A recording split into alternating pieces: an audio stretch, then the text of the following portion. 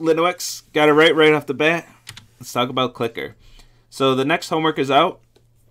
We're only going to have one homework assignment for Learning Objective 5, so no choices this time. Everybody's going to go through Clicker. So let's talk about Clicker, which is which has some advantages. On Friday's lecture, I can talk about Clicker specifically. I usually can't talk about a specific assignment since there's more than one of them out there. So let's talk about Clicker a little bit. Sia, all right. I'm going to add her right now. Try to not spell your name incorrectly again, because I've done it before.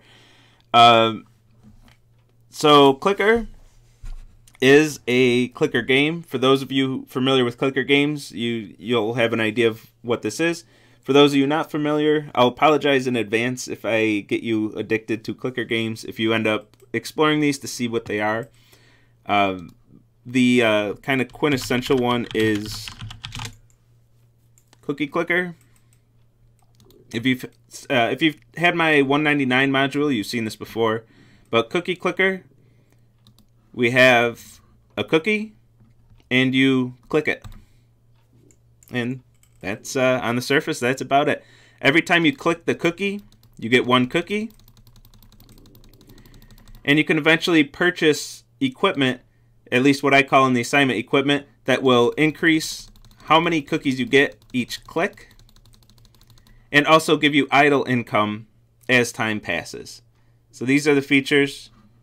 Apparently we have to wait 10 seconds for that.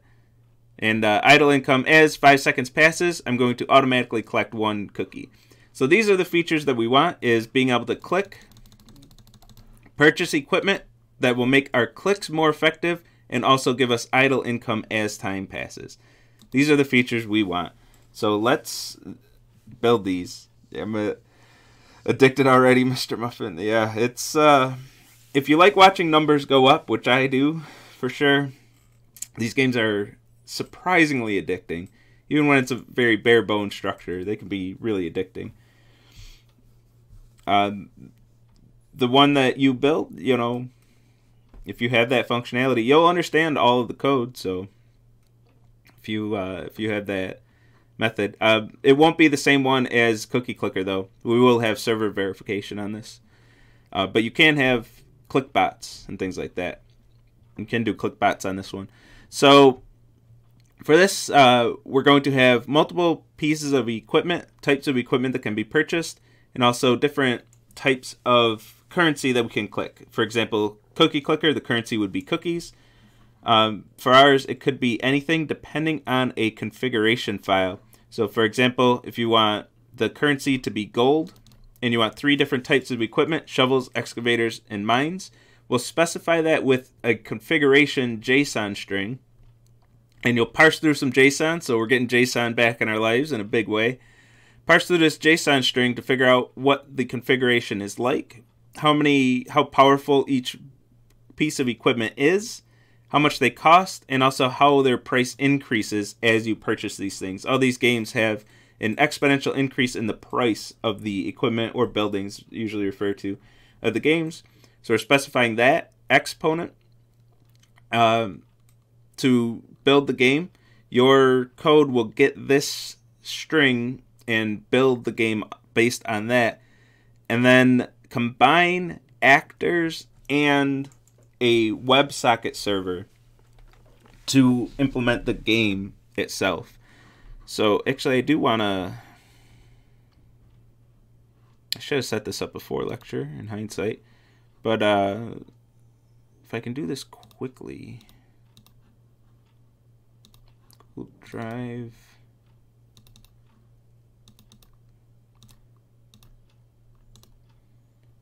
I'll just try this very quickly. Hopefully I can get this without too much hassle. I'm not 100% sure this will work, but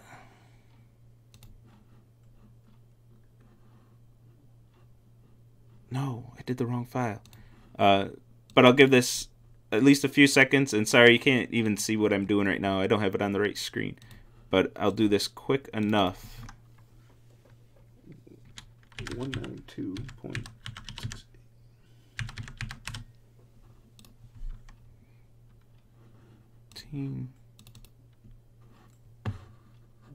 That we should.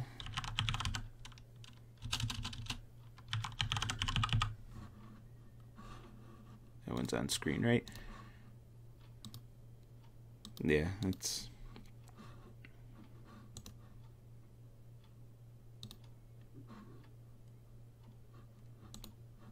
I should just set this up on this machine.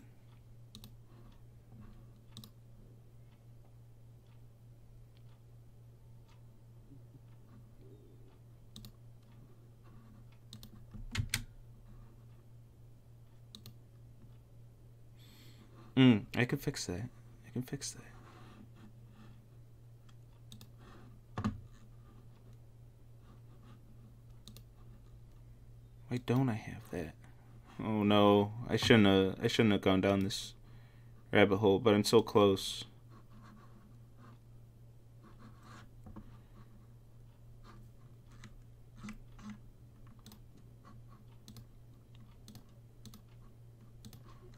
I shouldn't have even tried this.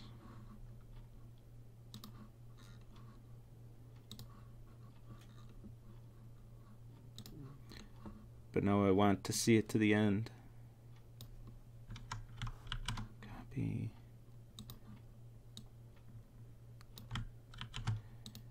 Sorry to keep everybody waiting.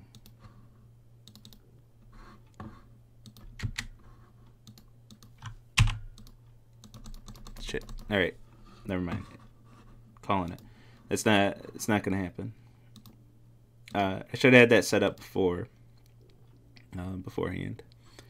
So we're not gonna see the working product. I have it running on my laptop. I never transferred it over to the desktop. I'm trying to do it quickly, but no, I'll do it during Q&A if that's what you want to see. So it's going to be combine actors and a WebSocket server. We're going to have an actor which is going to control an instance of the game itself.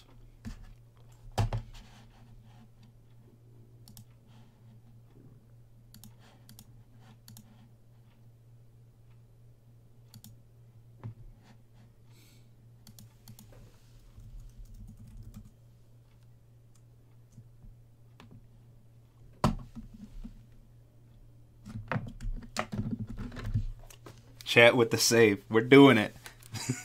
Oh no. Is this gonna work? So there it is. We're doing this. High tech stream right here.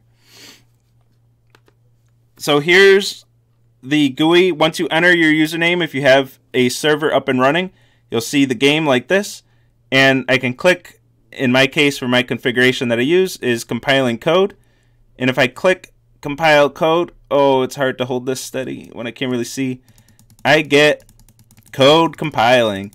Once I get enough code compiling, I can start buying equipment, which will make my code compilation even more effective as I do more and more testing in this case.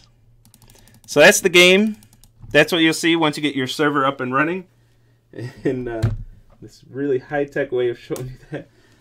Once you get your server up and running, that's what the game's going to look like. So this works in two parts. The game actor itself, which is controlling an instance of the game as an actor, so you can have multiple games running at the same time. Our ultimate goal here is to have this hosted on a web server where multiple users can be playing their own instance of the game simultaneously. So we're going to build a game actor where each user has one instance of this actor running in the actor system, and then each user has a separate actor controlling their inputs. This actor is going to be able to get two types of information from the users: the clicks and attempting to purchase equipment, and also updates to get the idle income. And then on the web server side, on the WebSocket server side, this is going to control to kind of bridge the gap between the WebSockets and the actors. So when somebody sends a message over the WebSocket that, hey, I just clicked the button here, that message is going to be relayed to the appropriate actor, and then and this will also control actors sending the state of the game back to the user. The WebSocket server is going to be the kind of the glue between all of that, the users themselves and the actors that are running that user's game. And the big job for the Clicker server is keeping track of that information. That you'll have a WebSocket connection and an actor reference, and you need to remember that those two are linked, that that user for that WebSocket connection is related to that actor reference. So when messages come from either one of those, you know where to forward those messages to. That's a lot of the job of the WebSocket server. And there is an expansion objective, build autosave. So as you're playing the game, when you stop playing for a while, apparently I had half a thought there. As you're playing a clicker game, you don't want to lose your progress really ever. When playing a clicker game, you might play this game over the course of several weeks or months even. You don't want to lose your progress when you close the browser, and you also don't want to lose your progress if the server has to restart. So what we want to do for this expansion is implement an autosave where on no action from the user, no action on the user's part, if somebody comes back with the same username that was already started a game, that they'll resume their game right where they left off, and also earn any idle income that they should have earned both when they were offline and even when the server is shut down. So you still need to calculate that idle income even when the server is not running. So you don't lose any income. You don't come back to your game after not playing for a few days and still be at the same currency that you were at when you left. That's not what we would want from a clicker game.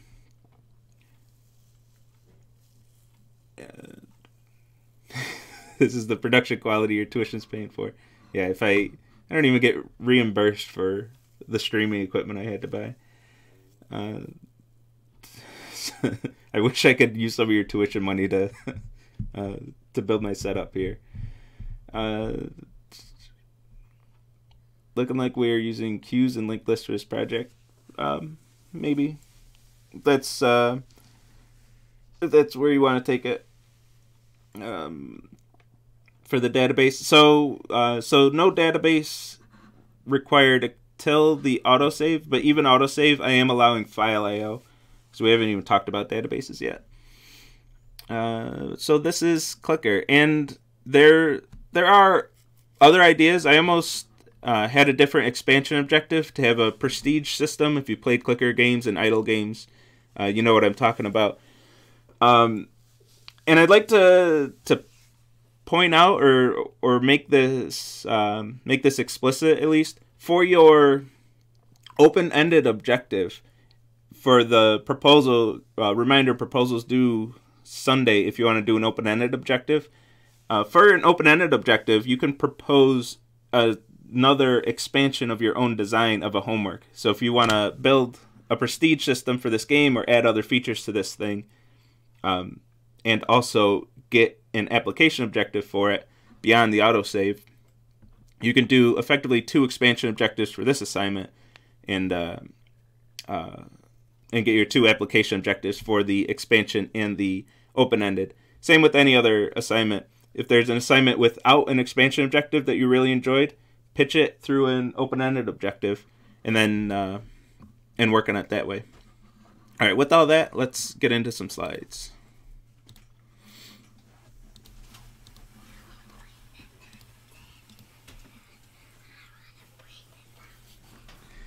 All right.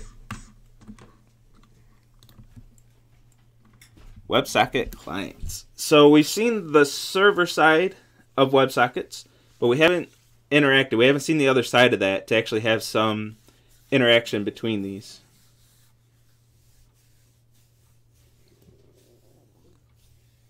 Now what are the tiers for?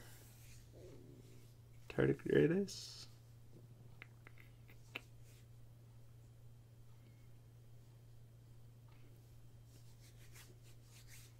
I missed something. Unless you heard my daughter in the background. So let's talk about WebSocket clients and see the other side of this connection. So for this, can I do 2 different expansions for a calculator then? Yeah, you can. For any assignment. So the open-ended, it's meant to be as open-ended as possible. Anything you want to do, pitch it as an open-ended objective. If that means expanding a homework even further, go for it. Do it. So for the lecture question today, it's similar to Monday's lecture question, and it, strictly speaking, only requires Monday's lecture content. You can do this with Monday's lecture content, but to test this, which testing won't be required for WebSocket servers, the testing is pretty tricky. Even for the clicker homework, the testing objective, which of course isn't graded in Autolab, just like the last few assignments, even that, I don't really expect unit testing or behavioral testing with these. So no testing required, but to test it on your own side, you would write a client and test the functionality through that client, where you didn't really need a client for the Monday's lecture question. You kind of could, I don't know. I feel like this sentence isn't going anywhere. So anyway, and I did make the deadline for Monday's lecture question on Autolab as tomorrow, to reflect that you kind of do need a client to test that one too. I did provide one in the repo, but I forgot to mention it, so it doesn't really help. But anyway, build an echo server, a WebSocket server that's going to listen for connections on localhost 8080, and when it receives a message of type sendback with some string, it's going to echo that string back to the sender. So it's going to send back to the person who sent it that message a message of type echo containing the same contents of that sendback message that it received. So we're interacting with the client. That's the one thing that we didn't have on Monday's lecture question, is actually sending information to the client, to a client. So let's see how to do this, how to build some clients to actually interact with our servers. So just building servers, as it turns out, isn't very interesting unless you have clients connecting to them.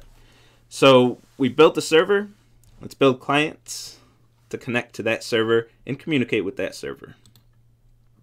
So a reminder of our architecture that we're ultimately building, that we'll get the database next week. Over the next few weeks, we'll talk about the entire structure and how to build apps that have this whole infrastructure. So we talked about actor systems. We know how to get actors created in a system communicating with each other by passing messages in the form of case objects and case classes.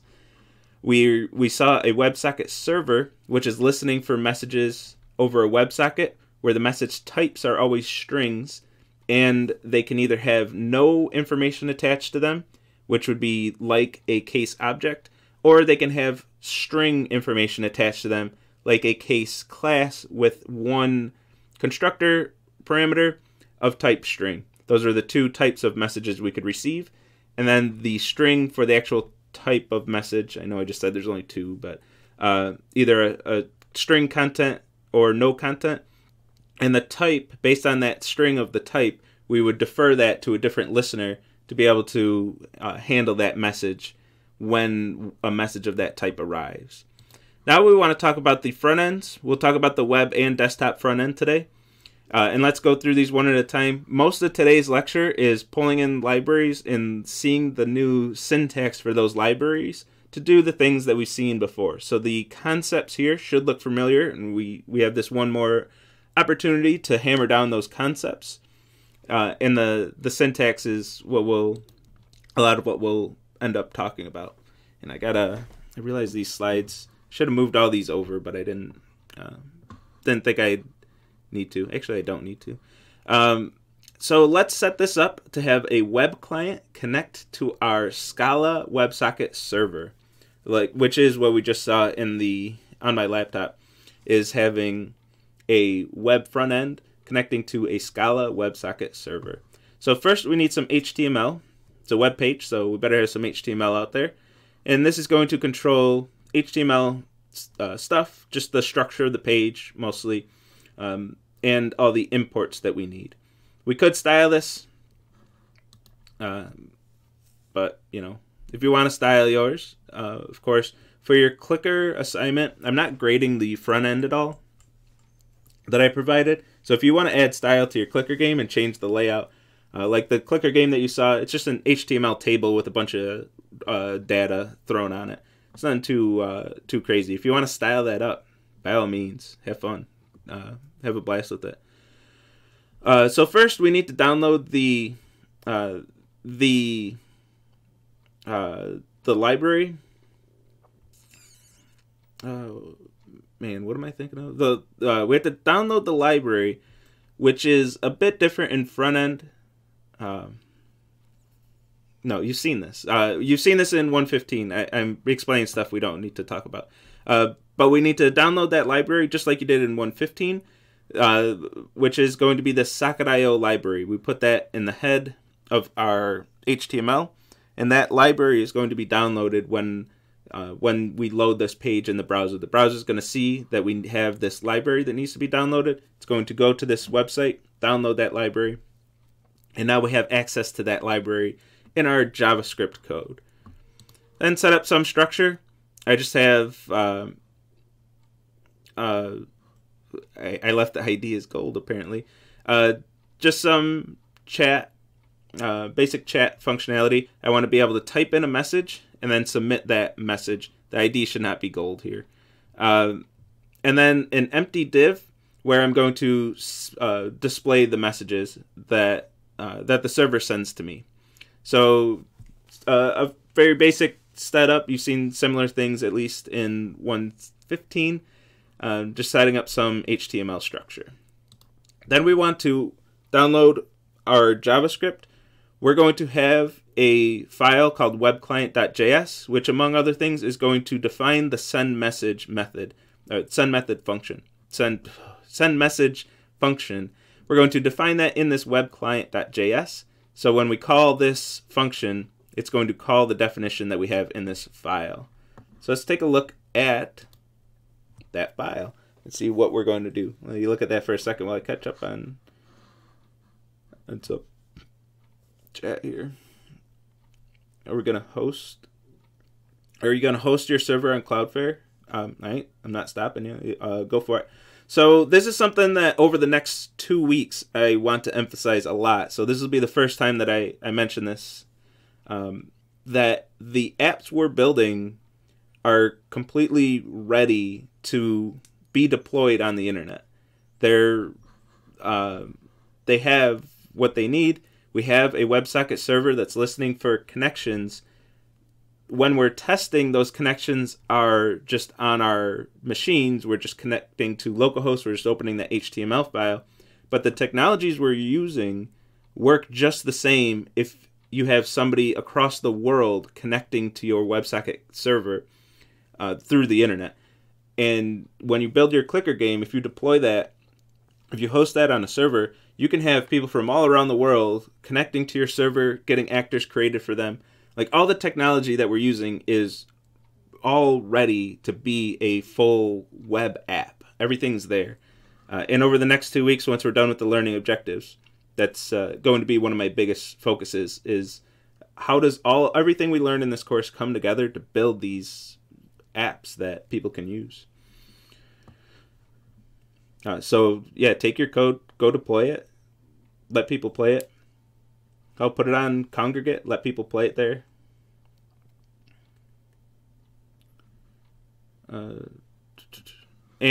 So in our JavaScript, we're going to connect to our server. This is the big line that's going to make that connection between the client and the server. We'll specify our host and port. We're running on localhost and port 8080. As long as this matches our server, we're going to get that connection to the server. And we're specifying, this is something kind of annoying with the library. We have to specify to use WebSockets, even though it's a WebSocket library. This code will switch to long polling in certain cases. I don't know exactly what cases those are, but I had a really annoying bug where it defaulted to long polling and didn't give me my WebSocket functionality. So I always use this, specify, hey, WebSocket library, use WebSockets. But I don't know, it seems silly, but I like to have it there so I don't run into that bug again, because I lost many hours of my life chasing that one down. And then finally on to the good bits. So here, when we want to specify two things: what to do when we receive a message of a particular type. And these types, whenever we're using this Socket.io library, the types are going to be the same as the types that we saw on the WebSocket server side. We're going to have a string representing the type of message, and then that message can have a string of data attached to it, or it might not have any data attached to it. So when we receive a message of those type, of a particular type, we're going to use this socket.on, socket being my variable name, but whatever your connection, whatever variable you store that in, .on, use the on method and specify two things: the message type that you expect to receive from the server, and a callback function that's going to be called whenever a message of that type is received. So whenever a message of type ACK is received from the server, we're going to call, or JavaScript rather, is going to call this function with the data attached to that message. So if we receive a message, if the server sends a message of type ACK using send event, sends a message of type ACK with some string of data, that string of data is going to be in this event variable, or whatever you name this variable. I named it event. This function is going to be called with that data whenever we receive a message of that type. And then I'm going to take that data from that message and just display it on the website, modify some inner HTML, and display that to the user. I have another message type of type stopped, server stopped. This is the message that the server from Monday's lecture is sending whenever it stops. This is similar to a case object in that it doesn't have any data. So event here is going to be undefined. We can still have this variable name in the function, just because JavaScript allows that, but this will be undefined. So we can't access event here because there's no information in it, but we don't expect to. That's part of our design, is that we don't expect any information to be there. We just receive a message of type server stopped, and that's all we need to know, is that an event occurred, which was the server sending us a message of type server stopped. That's all we need to know. Then we're going to display that to the user. The server has stopped. All right. Nope. I was supposed to do that click a while ago. So ACK was like a case class in that we had some information attached to the message. And then server stopped was similar to a case object in that we just care that we received a message of that type. We don't have any information attached to that we need to deal with. What does emit do? We're getting there. Hold on, blah, blah.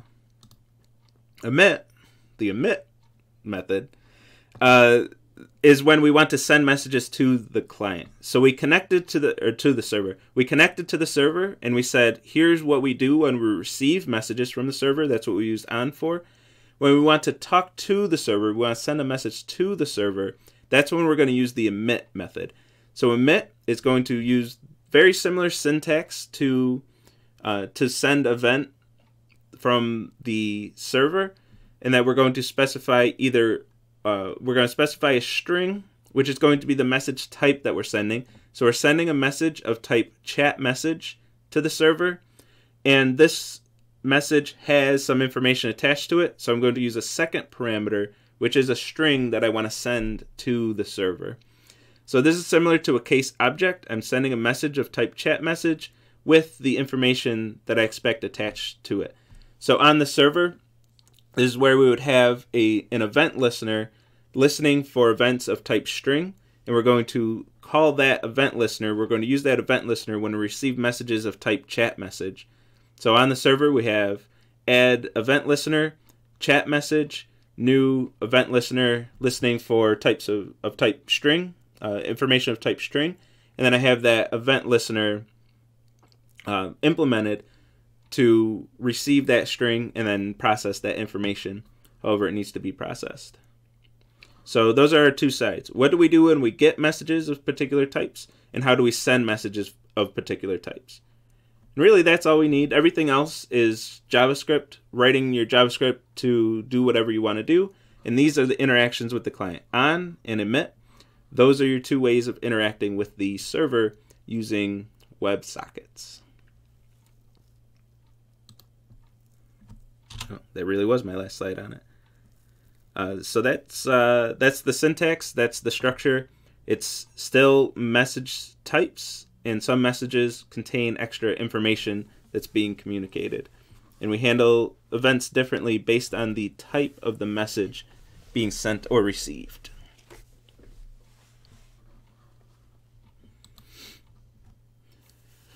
Let's talk about desktop front ends. This is something we haven't talked about a lot. I'm saving it for the next 2 weeks. I have them on the schedule as next Wednesday and Friday, but I have to do some restructuring there. I have to fit in at least one lecture on Git.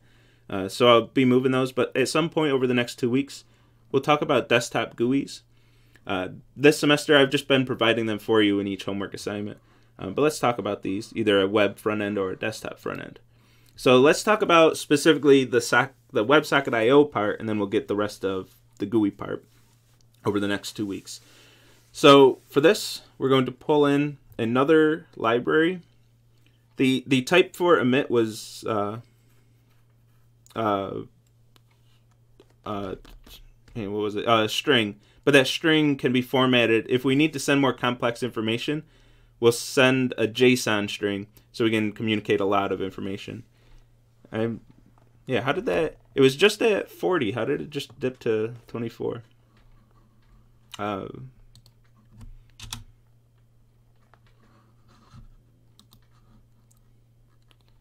there's. I'm gonna call that a bug in the viewer counter.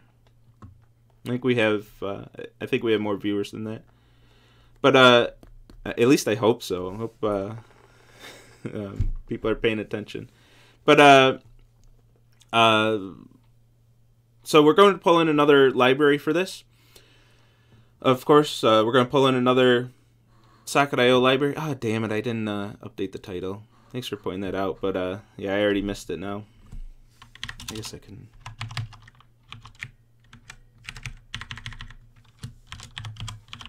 I thought I did update that, but apparently I didn't. So we're going to pull in another new library. We're going to pull in the Socket.io client library for Scala or Java. It is written in Java. It is a Java library.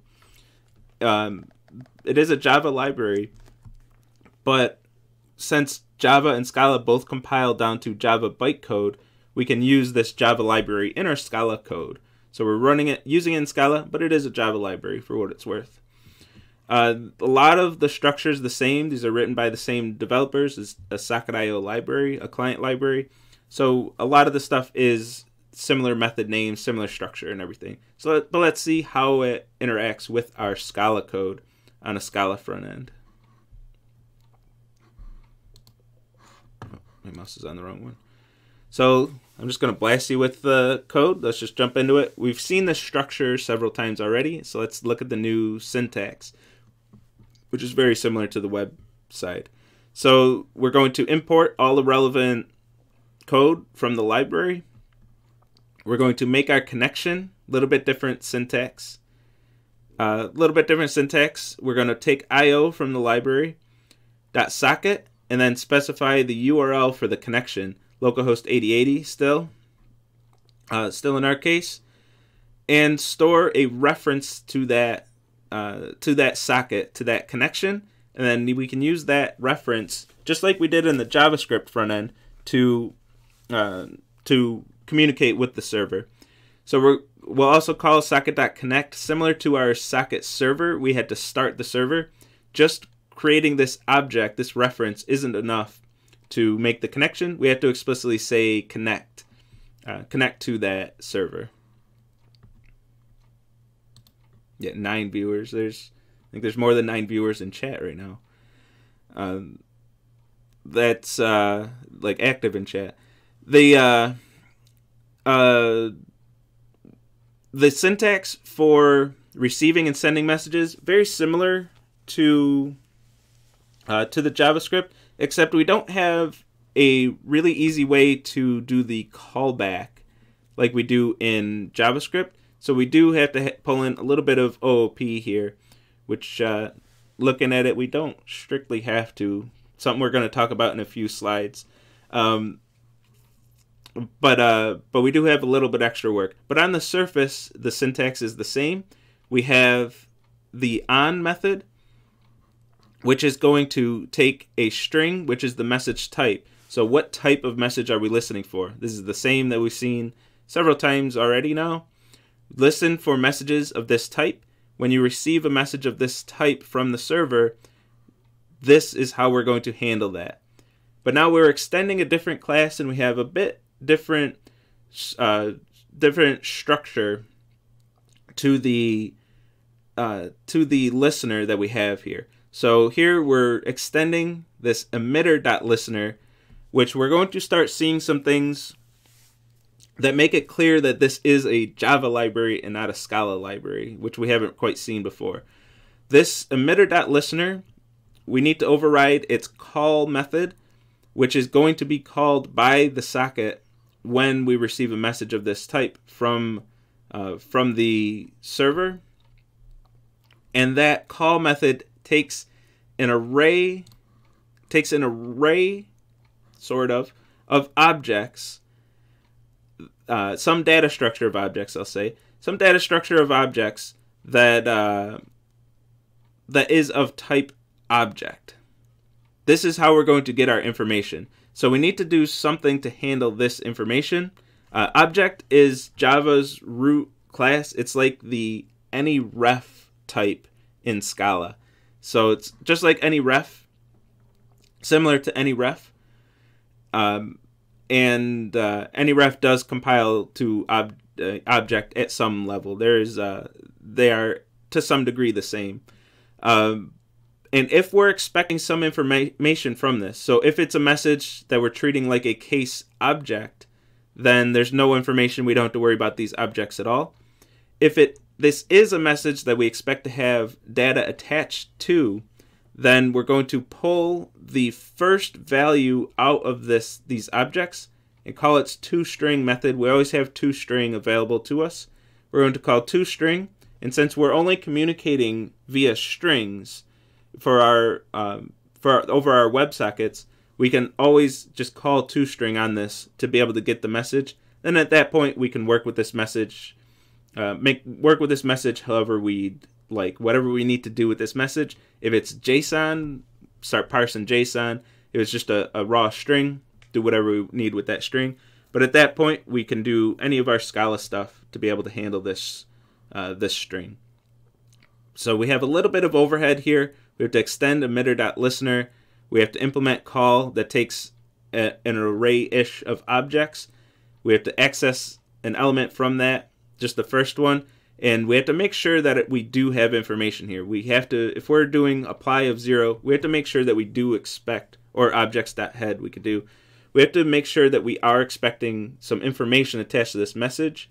If this is just ACK with no data attached to it, sent from the server, this apply of 0 is going to give us an index out of bounds error. So we do have to be careful with how we set up. Or if you want to go the extra step, actually check. Make sure objects is non-empty before accessing its information. But at the very least, make sure you're consistent throughout your app. If anybody's sending a message of type ACK, make sure it always has data attached to it if you're accessing that data.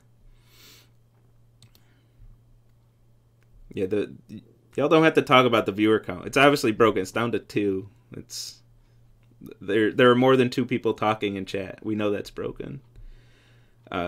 Which the internet's, I don't know, it's kind of weird today. The Piazza was broken this morning too. I think there's stuff going on, to say the least. Which isn't too surprising. I'm actually surprised there hasn't been more craziness going on the internet, with the internet being everybody's means of communicating right now. There's a lot of malicious people out there who would like to just burn things down. Surprised there haven't been more successful breaking of things. let's say. I'm glad there hasn't been more, but even GitHub was down when I was trying to update slides for a lecture. Actually, I think I was posting homeworks. GitHub was down for a bit. There have been some major downtime, or downtime in major sites fairly recently. All right. So then to send messages is way simpler than receiving messages. We use emit, the emit method again. So it's on and emit just like the web server or the website, the web client. Emit type of message, and if there's information attached to it, that information, so either 1 or 2 strings, and send it over the internet. I don't have much to say about the emit method because I've already talked about it. Yeah, PS4 down too. It's hacker at UB. Well, I like worldwide. This is at worldwide level. I'm sure they're not just attacking my stream. That'd be kind of a waste of their time. And unless it's someone from the class, I don't know. But if there's even something going on, it's probably nothing. But one more thing, when we start talking about GUIs, this will be more relevant. But if you're running a GUI and you want a web client, a WebSocket client that is also interacting with a GUI, the problem we have a slight problem here is that the GUI is running on a separate thread than your main app. So your WebSocket client is going to run on a different thread than the GUI unless you explicitly tell it to run on the same thread. Because the GUIs are inherently multi-threaded, the GUI has to listen for user actions while also running your code. You have to have some level of multi-threading there, or at least some level of concurrency, I should say. And the ScalaFX library that we'll see over the next 2 weeks does in fact use multi-threading. So to do that, we have to, if we want to access the GUI elements, so if we get a message from the server and want to use that message to update something on the GUI, which is usually what we want to do, we want to update some information, because if we're not displaying that information to the user, what are we even doing at that point? We don't care if our software knows information. We care that our users know information. So we're going to use this platform.runLater. This platform is part of Scala.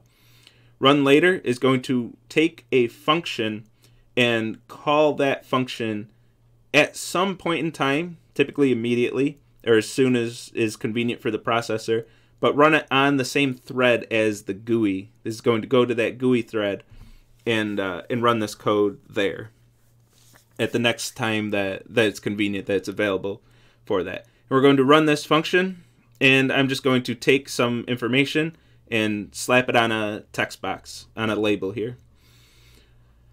And here we can see an example of receiving a message that's similar to our case objects. Server stopped. We don't expect any information to be attached to this. So this objects, we just don't touch it. We don't interact with it at all. We just go to our GUI and access that information.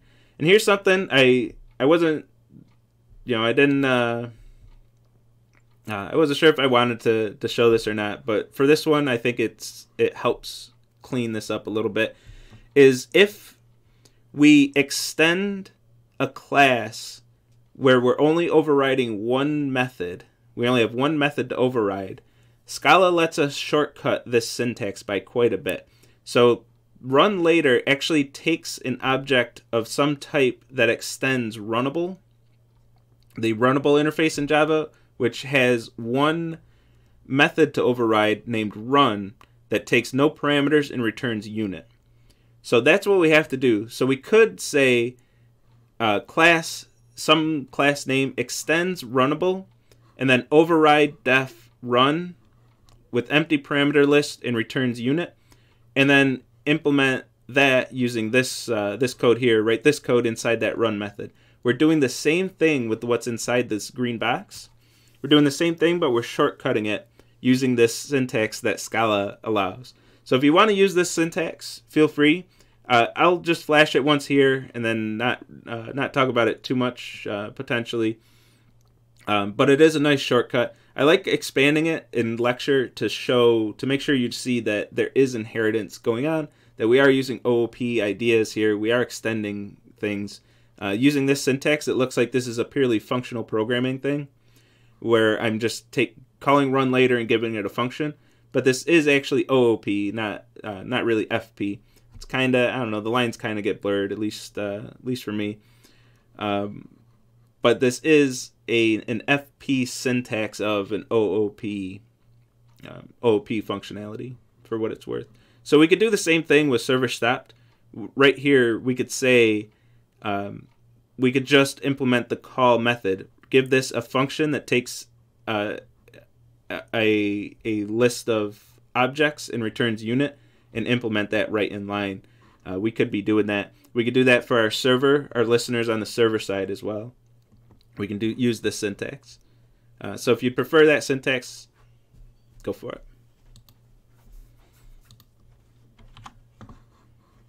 And let's take a look at some code.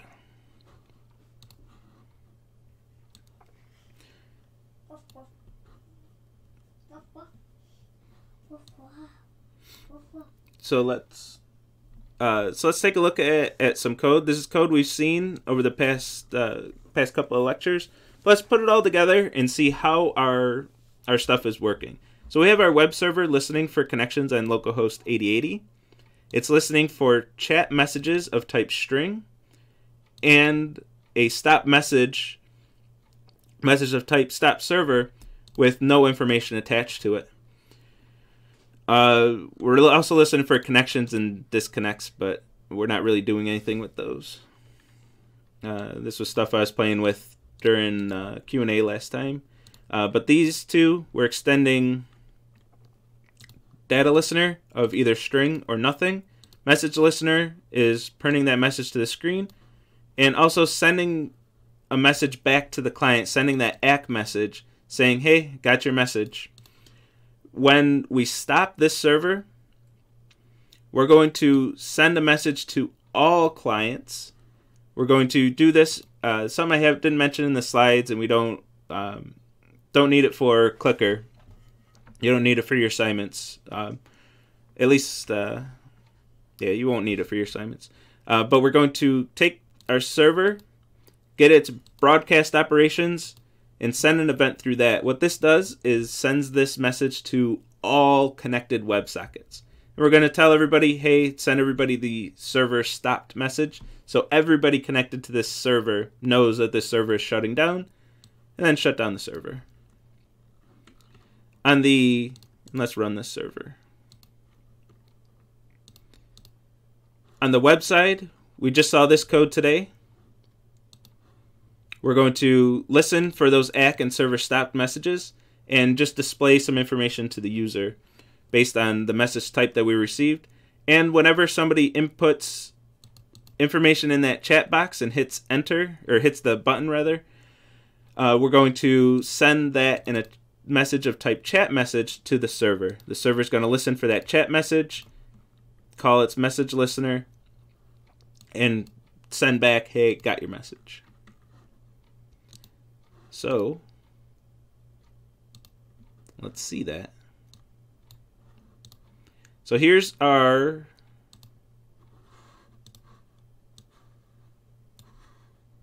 what's the best way to do this? Let me pull IntelliJ over there.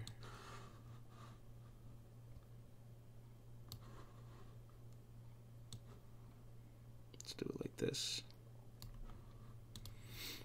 So when I go to this box, we can see some communication. And let's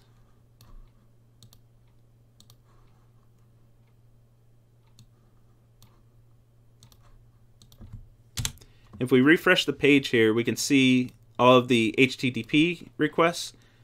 We requested the file, the HTML file, the library, which we can see what the library is. It's a bunch of JavaScript that we downloaded from that URL. I want to preview the JavaScript that we wrote, and the WebSocket itself. And if we go into the WebSocket, we can actually see all of the messages that are sent back and forth from the client and server.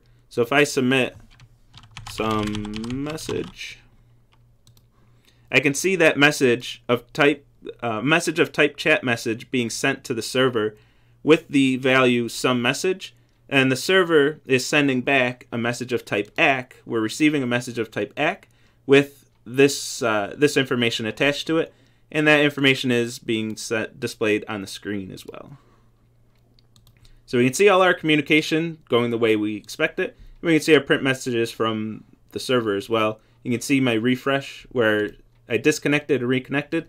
That was me hitting refresh in the browser, and we can watch all that interaction go on between the client and the server. We have a few other examples. There's this very a simple example. This is the first one that we saw in the slides. For a Scala client, we're going to pull in that IO library, connect. When we receive an ACK message, we're going to process that message, which is just printing it to the screen. And we're going to emit one message of type chat message, say hello, and then close the socket right away. So if we run this,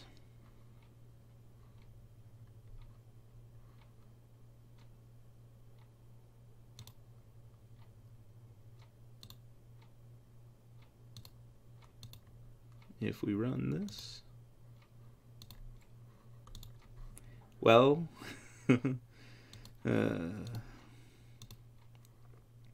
can see the connection, but I feel like I messed this one up. This is gonna close the socket and end the program. I don't know why I have this close here.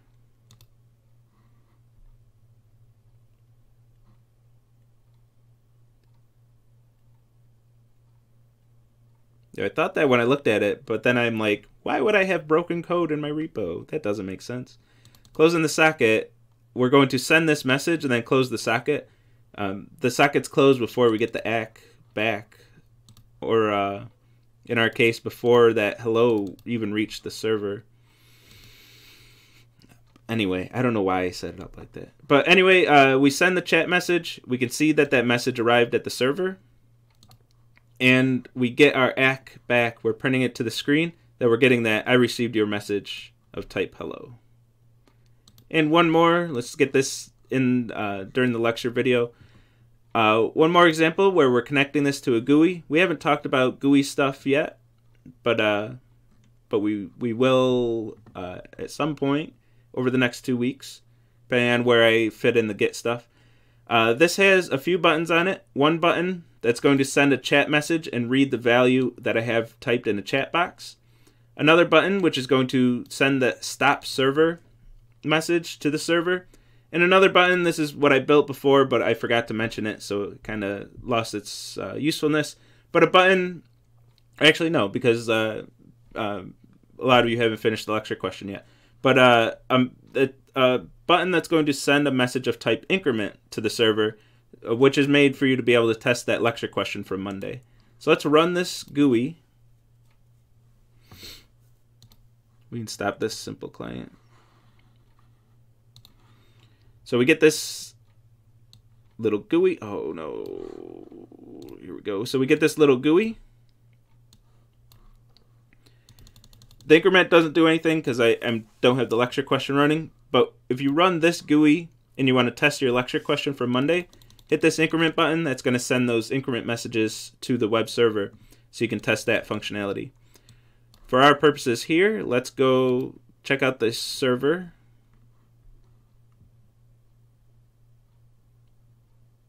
Looks like that's saying, because I shut down the simple client, looks like it was mad about that. But if I submit a message, I can see that the response from the server, I can see the server getting the connection, getting that message of hi from that connection. Oh, that's a different connection. Disconnected, yeah. Disconnected, so D7. We can see this connection. This is our GUI. And we can see that message that we received from the GUI. And finally, if we click Stop Server, We get stop server on the web client. Lost my GUI there. No. I click stop server. I get the message server has stopped. We have the stopping server message print line displayed on our server. We got a response that the server has stopped in our GUI. We got the response that server has stopped in our web app because this was broadcasted to all connected users. And we can see that message, that server stopped message in our web, in our browser, that we did in fact get that message from the server. And our library is diligently trying to reconnect to the server, but since the server shut down, there's nothing to connect to. So it's not going to get that connection. It's just going to be trying forever and never get that connection until we actually restart the thing.